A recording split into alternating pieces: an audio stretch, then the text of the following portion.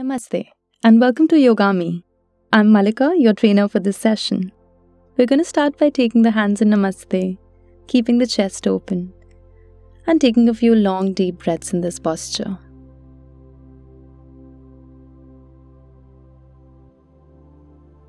Keeping the neck, spine and the head all in a straight line and the chin parallel to the ground. Building our breath awareness here. And tuning the mind to the breath.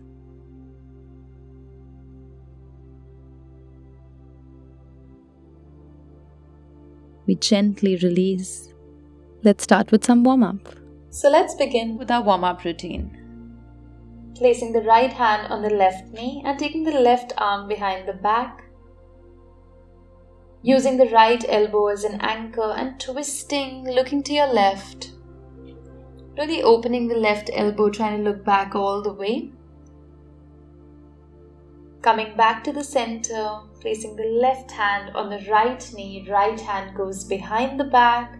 Opening the right shoulder, twisting and looking back, getting a nice stretch and twist for the spine here. Coming back to the center and taking the legs forward with the toes pointing inwards. Inhaling, lengthen and exhaling, drop down all the way into the legs, trying to bring the chest to the thighs and the nose to the bottom of the knees here. We want to keep the elbows bent and really give the spine some length here as you take the body in deeper and drop the head into the knees or go as low as you can.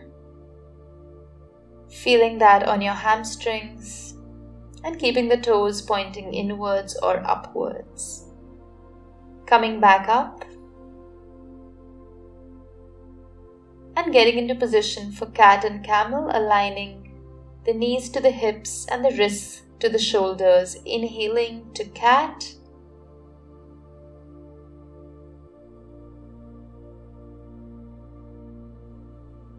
And exhaling, taking the nose in towards the chest, creating a nice round here for the spine. Inhaling, arching your back, looking upwards.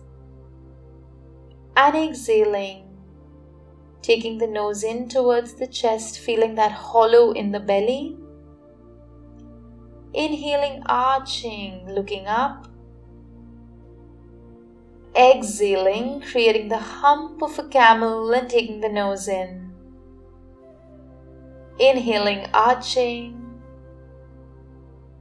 Exhaling to camel. Really flowing and allowing the movements to flow with your breath here. Continuing this for a few more breaths. Feeling a nice stretch in the spine.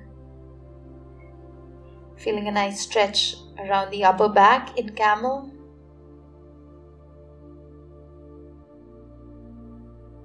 Playing with the position of your feet a little bit.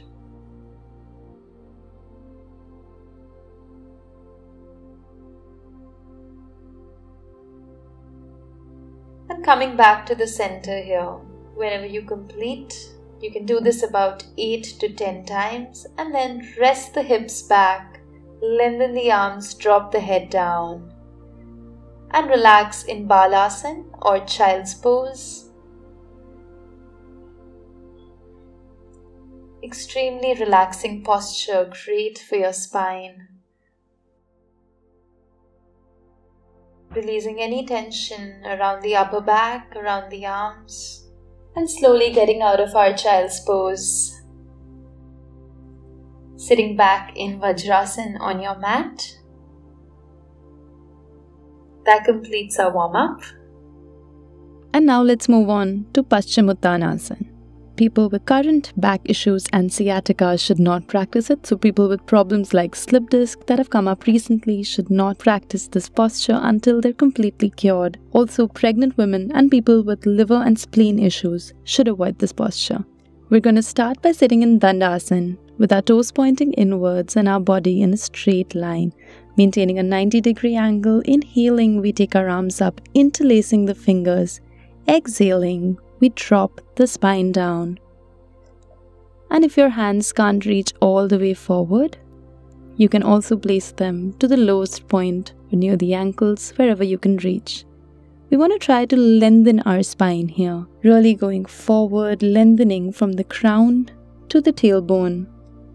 Ideally, keeping our elbows bent so that the strength of our arms helps us take the spine in even deeper.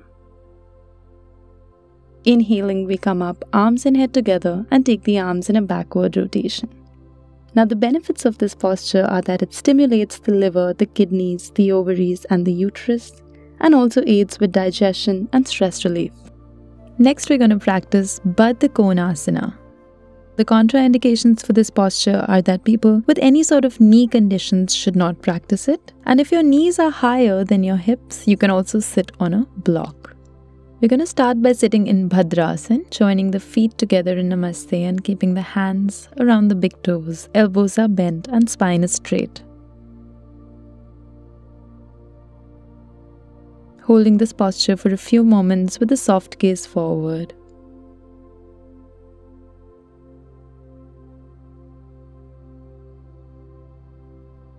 Gently pushing the knees downwards, placing the elbows onto the thighs and dropping the head down.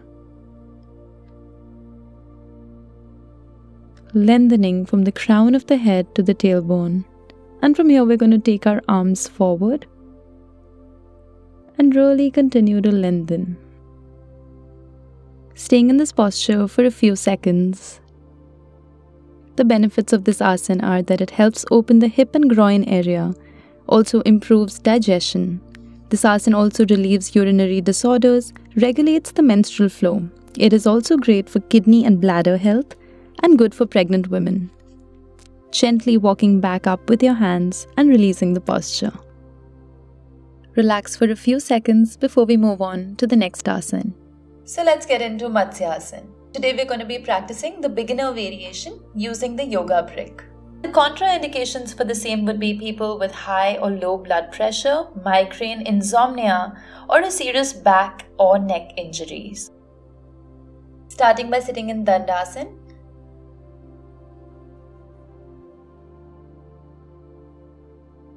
Gently taking the brick and placing it at the small of the back.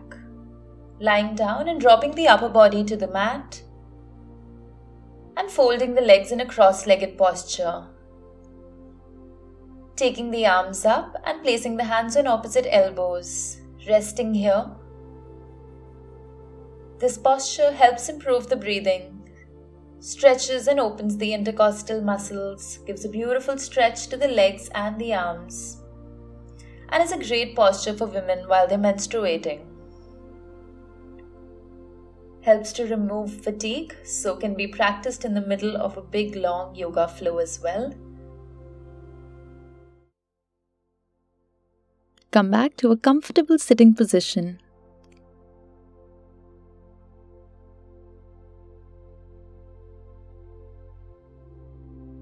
Next, we're going to practice Naukasana or the boat pose. People with low blood pressure, severe headaches and migraines, people suffering from chronic diseases or spinal disorders are recommended to not practice this yoga pose. Women should also avoid it during pregnancy and the first 2 days of the menstrual cycle.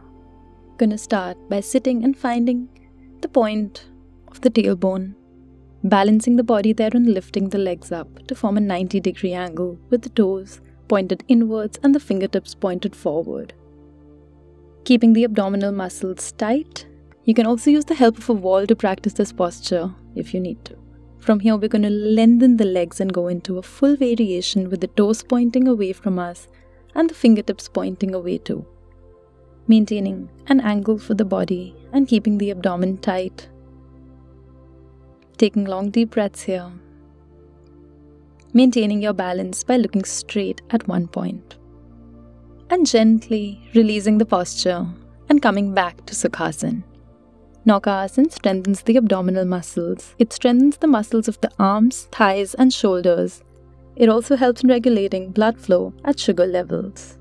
Next, we're going to be practicing Ustrasana or the camel pose. People with high blood pressure and severe fatigue should avoid this posture. If you have any sort of spine-related conditions, make sure to maintain the extension through the spine rather than bending the spine.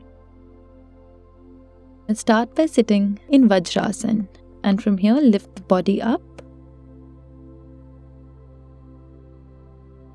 and take the hands at the lower back, arch and look up. This is the beginner variation of this asana. Now if you feel up to it, we want to maintain the toes and the heels in the same line and place the hands onto the ankles. We lift up from the chest and the pelvis, really dropping the head back down, maintaining the alignment of the shoulders and the hands. You're going to stay here for a few moments as per your comfort. And now only if you're comfortable, you can even relax the feet all the way down and even deeper your extension of the camel pose. Again, we're dropping the head down, opening the chest up to the ceiling, and really releasing from the neck, dropping it back. Taking the support of your hands on the lower back, we come back up. Drop the hips back into the feet, back in Vajrasana. Exhale, we drop down all the way to a nice child's pose or Balasana. The reason for doing this is to give the spine a nice counteractive bend. Since we did a back bend, we want to nicely release through a calming, fatigue-relieving forward bend. Gently coming back up and releasing the asana. Ustrasana strengthens the legs and the back and the spine. It helps with the mobility in the shoulders and the upper back. It stretches the front of the body and also strengthens the arms. People with any sort of a backache, shoulder pain, knee ache or hip pain should definitely avoid this posture. If you have sciatica, then crossing the knee may not be good as there will be pressure on the sciatic nerve. Pregnant women should also avoid this posture. I'm going to start by sitting in Sukhasana. And from here, I'm going to take my left leg in a little more so that my sole of the left foot is near the right hip and vice versa. Both my knees are aligned. And this is how we'll clasp the fingers behind. I'm going to take my left hand from the top and the right hand from below, clasping the fingers. If you're not able to interlace or clasp the fingers, you can also hold on to your shirt or use a yoga belt for the same. Trying to keep the soles of the feet pointing upwards, holding this posture, looking straight at a point with a soft gaze forward. And from here, we're going to shift legs. Take the right leg below the left and make sure our knees are aligned. The soles of the feet pointing upwards. We're going to take our right hand below and the left hand on the top again, interlacing the fingers and looking straight at a point. Holding this posture as per comfort. It helps to relieve stress and anxiety. It also stimulates the kidney and leads to a more elastic body. Gomukhasana is also used to treat sciatic pain and cure stiff shoulders. It is also an exercise that leads to full body toning, improved posture, and helps to open the hips up. And gently releasing the asana and coming back to Sukhasana. Next, we will be practicing Malasana or the garland pose. People with knee and ankle injuries should avoid this posture. We begin with our feet at hip distance width. Keeping the toes pointed outwards slightly, I'm taking my hands in Namaste, getting into a deep squat right here, pushing the root of the hips into the ground. My heels are on the mat. If they don't reach, you can continue to push them down or even use the support of a wall. Adjusting the arms so the elbows are pushing the knees outwards, getting a beautiful stretch here for the thighs, the groin, the hips, the ankles and the torso.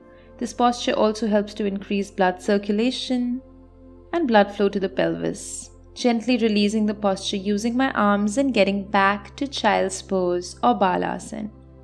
Resting here for a few moments before we gently release the posture. Next, we will be practicing Shalabhasana or the Locust pose. People with acute back pain, slip disc and sciatica should not practice it. People also who have a prolapsed uterus or any sort of menstrual pain should avoid this posture. Sitting in Sukhasana, I'm going to slowly start to lie down on my stomach, keeping the arms on either side. Staying here. From here, I take my hands right above the hips and I interlace my fingers. I lift the upper body and the lower body together and really stretch the arms backwards. My shoulders and chest are opening and I'm holding this posture here.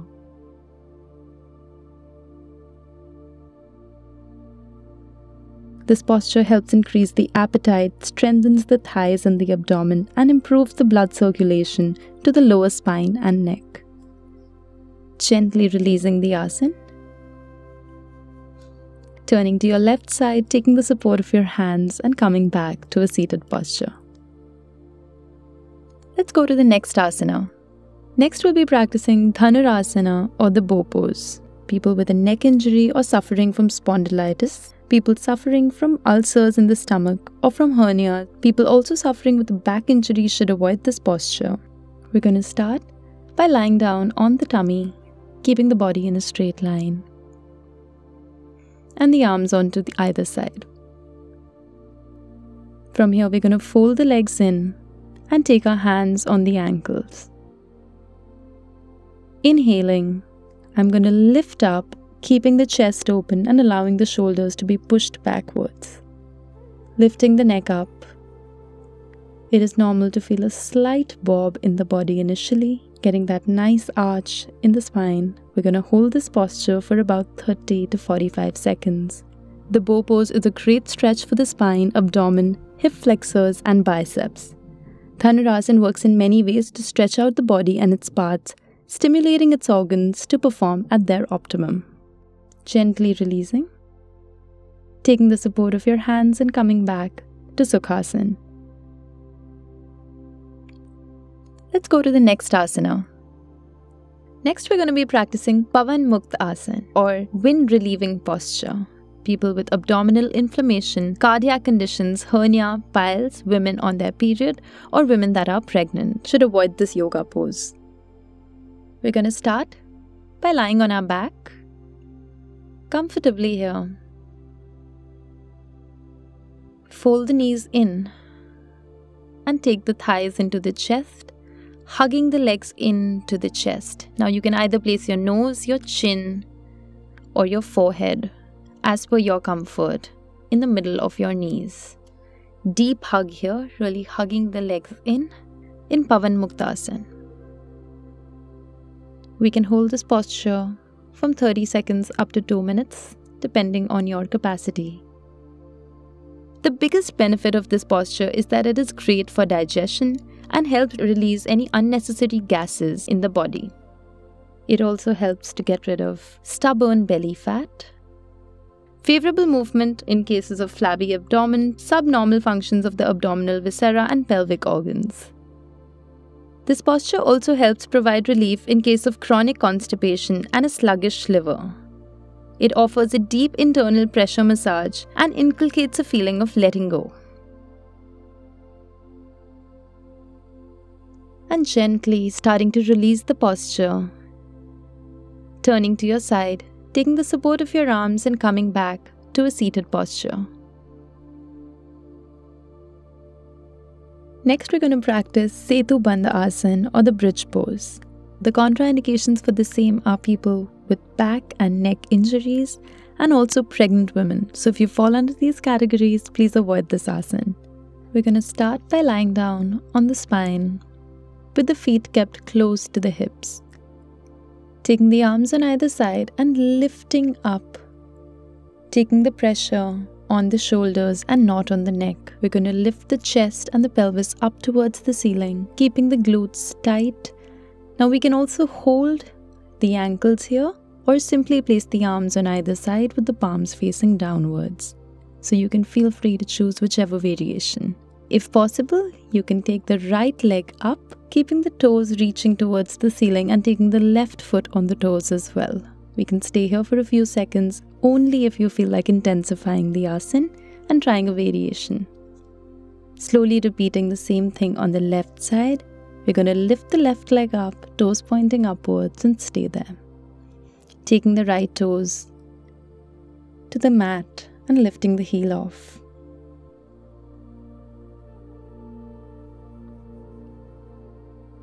Gently dropping back down and releasing the asana.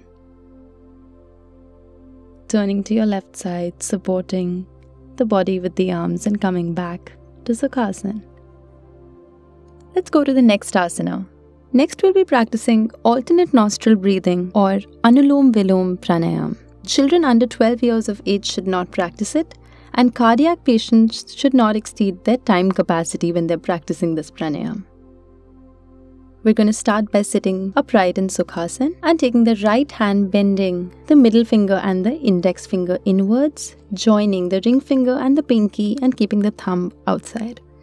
We're going to use the right thumb to block the right nostril. Inhale through the left and exhale through the right nostril. Inhale right, 2, 3, 4. Block, exhale left, 2, 3, 4. Inhale left, 2, 3, 4. Exhale right, 2, 3, 4. Inhale right, 2, 3, 4. Exhale left, 2, 3, 4. Inhale left, 2, 3, 4. Exhale right, 2, 3, 4. Inhale right, 2, 3, 4. Exhale left, 2, 3, 4. The benefits of this pranayam are that it causes favorable pressure changes in the lungs for better oxygenation of the body. It balances the energies in our system and helps us cope with pains and aches. 2, 3, 4. Release and relax. You can practice up to 5 to 8 rounds per day and gradually increase it every week.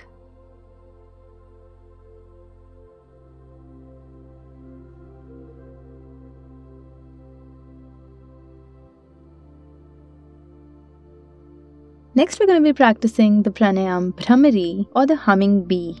We're going to start by sitting in Sukhasana using the index fingers to block the ears. You can also keep the hands right here and push the little flap in to block the ears. Inhaling, we're going to take a deep breath, expanding the belly, and exhaling with the humming bee sound, feeling the vibration in the throat. Blocking the ears.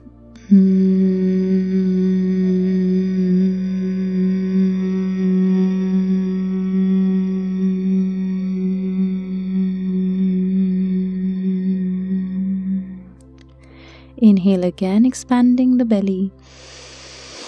Exhale, bringing the awareness to the vibration in the throat and blocking the ears.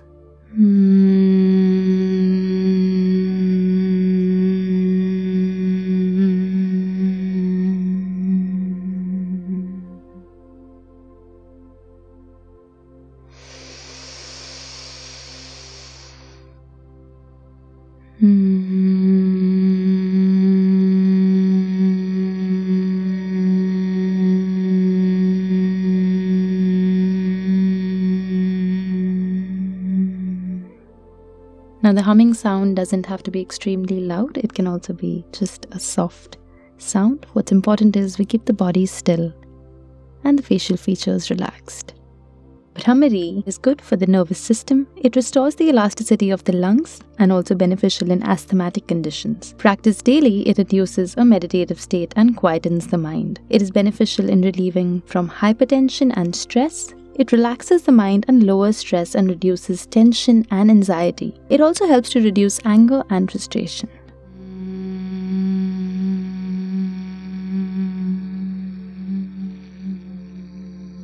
And releasing the pranayam.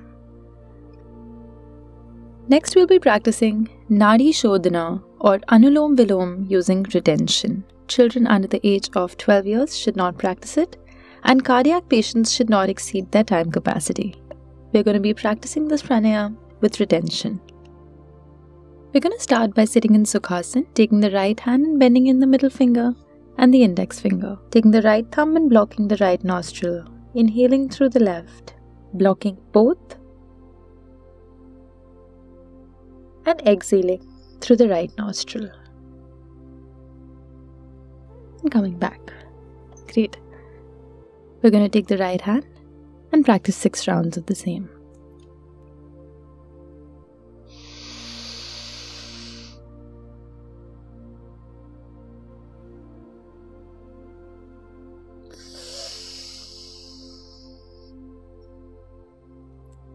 We're going to keep the duration of the inhale, the retention, and the exhale the same.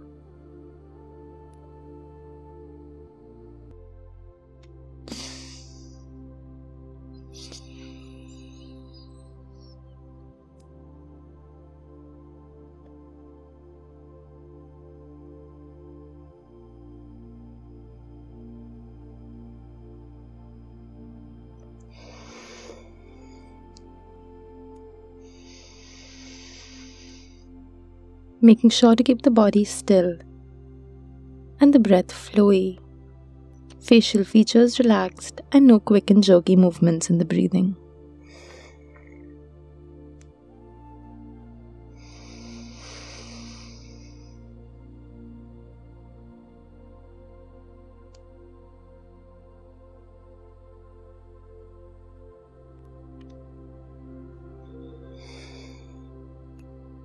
Nadi shodhana causes favorable pressure changes in the lungs for better oxygenation of the body. The practitioner experiences quietude and inner harmony. It also has a sedative effect on the nervous system and helps to improve concentration.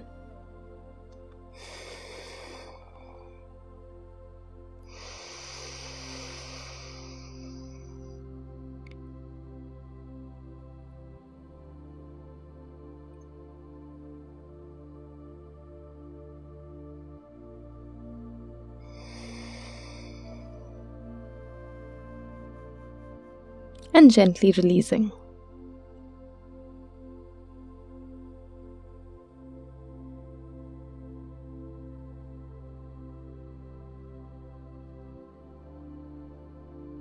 Next, we'll be practicing the corpse pose or Shavasana, also known as the dead body posture. We're going to start by lying down on the back with the legs wider than hip distance apart and the arms on either side, palms facing upwards. Keeping the eyes shut and starting to feel the weight of the body on the ground, really surrendering to the force of gravity, scanning the entire body for any tension or tightness, and releasing it into the mat, softening the facial features as we begin to consciously relax each part of the body, from the tips of the toes all the way to the crown of the head. Taking all the awareness to the toes, relaxing the toes, relaxing the soles of the feet, softening the ankles, relaxing the inner calves and the outer calves, releasing any tension in the knees and letting it go. Starting to relax the inner thighs and the outer thighs, releasing any tension or tightness and letting it go into the mat. Taking the awareness to the pelvic region and releasing any tightness, softening the hips and the glutes and relaxing the hamstrings, feeling the lower body melt into the mat and taking the awareness to the lower abdomen, relaxing the muscles of the lower abdomen, softening the navel, the upper abdomen, relaxing the chest and allowing it to feel lighter with each exhale, relaxing the shoulders and the area between the neck and the shoulders, starting to relax the biceps and the triceps, the elbows, the forearms, the wrists, the palms, the fingers, and the fingertips. Feeling the arms lay back and surrender. Taking the awareness to the spine, relaxing the lower back, the mid-back, and the upper back. One vertebral column after the other. Starting to relax the back of the neck and the sides of the neck, releasing any pent-up tension you feel there by softening the muscles, relaxing the skull, And the muscles of the head starting to relax, the forehead and the eyebrows, relaxing the area between the two eyebrows, taking the awareness to the eyes, letting the eyeballs fall back into the sockets and keeping the eyelids soft on the eyes, relaxing the nose, the cheeks and the jaws, keeping the mouth soft and letting the tongue fall back into the palate. Feeling a state of deep relaxation in the entire body and resting here in Shavasana for a few more moments, maintaining your stillness, gently starting to make yourself aware of the room you're in, making slight movements of the fingertips and the toes, hearing any sounds in your environment, and feeling the weight of your body on the mat, and allowing that gentle movement of the fingertips and the toes to bring you back to the present moment. Gently turning to your left side, supporting the head with the arm and keeping the body in a straight line, resting here on your side, maintaining a present state of mind, not worrying about the past and not thinking about the future.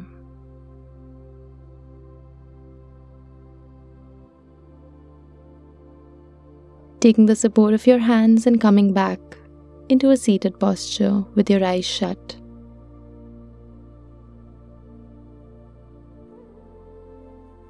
Holding Sukhasana. Keeping the spine straight and taking the hands in Namaste as we begin to chant Om 3 times. To end our practice, take a deep breath in.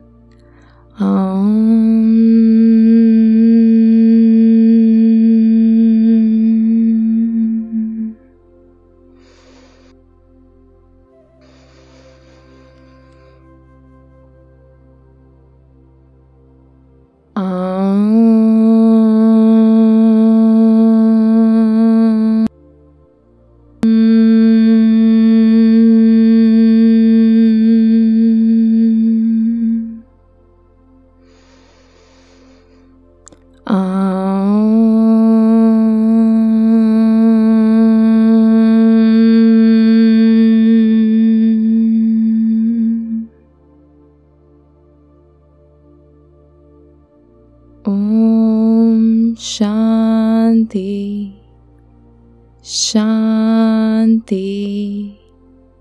Shanti.